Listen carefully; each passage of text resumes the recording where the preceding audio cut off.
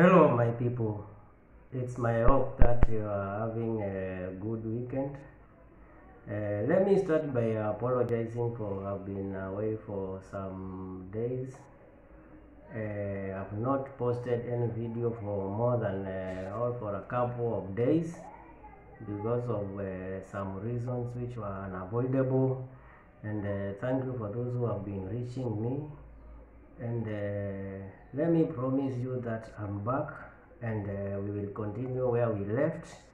And before I continue, let me start by thanking you guys for the almost 5,000 subscribers, road to 10,000 subscribers.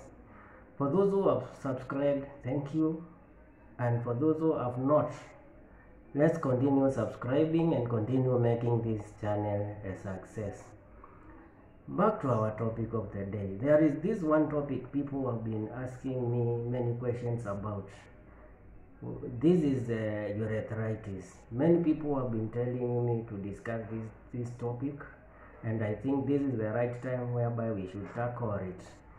So let's start by defining urethritis. First of all, urethritis comes from the word urethra. What is urethra? Urethra is the tube that carries urine from the bladder to outside the body. So when we talk about urethritis, it means inflammation of the tube carrying urine out of the bladder to outside the body. And this may be bacterial or may be caused by bacterial or viral infection, whereby there is a swelling and irritation of the urethra or the tube carrying urine outside the body, and it's commonly caused by STIs.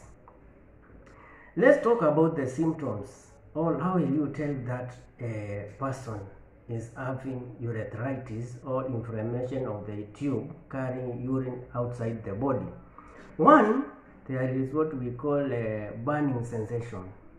When this person is urinating, he or she will feel a burning sensation or something which is a bit hot.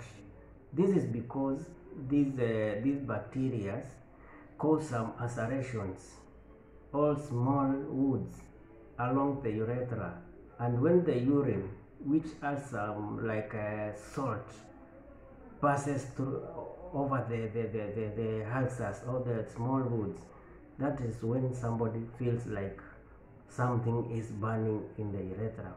Number two, we have what we call frequent urination or increased rate of urination. We have itching, which may be inside or outside the urethra. We have what we call fever. Because this is an infection, it's a bacterial infection, as we have said. It may be bacterial or viral. Wherever there is an infection, there must be fever or feeling chills. Next, we have what we call discharge, which might be smelly. It might be bloody or pus. Note, and this is very important, urethritis is not the same as UTI. Remember, in our previous videos, we discussed about urinary tract infections or sexually transmitted infections. So, urethritis is not a sexually transmitted infection, or it's not a urinary tract infection. I want you guys to differentiate between the two. Urethritis, as we have said, is an inflammation of the urethra, whereby, as we discussed before, UTI or urinary tract infection is an infection of the urethra. I hope you get that. And there is some other point you have to note. Ladies are more prone to urethritis than men. And what is the reason behind that?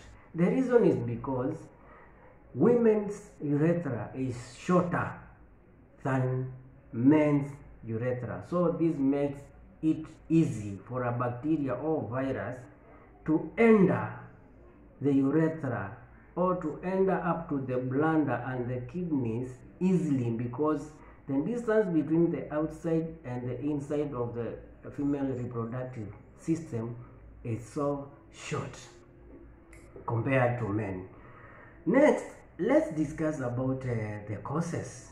As I have said before, when I was starting this video, urethritis, which is the inflammation of the tube carrying urine outside the body, or from the bladder to outside the body, this can be caused by an infection, which is mostly a bacteria or a virus. For example, some of the common bacteria which can cause urethritis are, and I know most of you might have heard such names, though they are so hard to get or to understand, but we have what we call Neisseria gonorrhoeae. Number 2, we have Chlamydia trachomonas, and also the third one, we have Mycoplasma genitalium. Mycoplasma genitalium. So, Chlamydia trachomonas, Neisseria gonorrhoeae, and Mycoplasma genitalium are the most common bacteria that cause urethritis. Note, and this is very important also, pathogens, or the meaning of the word pathogen, pathogens which are agents that cause illness. So when we talk about pathogens, we simply mean agents that cause illness.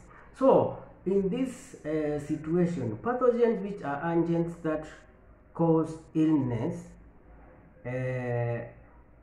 causes STIs. So pathogens that cause STIs in this condition can also lead to urethritis. How? These bacteria make some wounds or some ulcerations along the urethra, and obvious, where there is an infection or there is a wound or an ulceration, there must be an inflammation. So pathogens that cause UTI, what I mean is pathogens or agents that can cause STI can sometimes lead to urethritis, and I hope you get that. Let's give examples of viruses that can be involved in causing urethritis. One, we have what we call HPV, which is very common. This is what we call human papilloma virus. We have herpes simplex, and we have cytomegalovirus. Those are the most common viruses. HPV, which is in full means human papilloma virus, herpes simplex, and the third one, cytomegalovirus. This marks the end of our video, and in the next video we are going to discuss about diagnosis and the treatment modalities which can be applied in management of urethritis. Thank you guys, and let's continue subscribing, liking, sharing, and make this channel a success. Have a nice evening.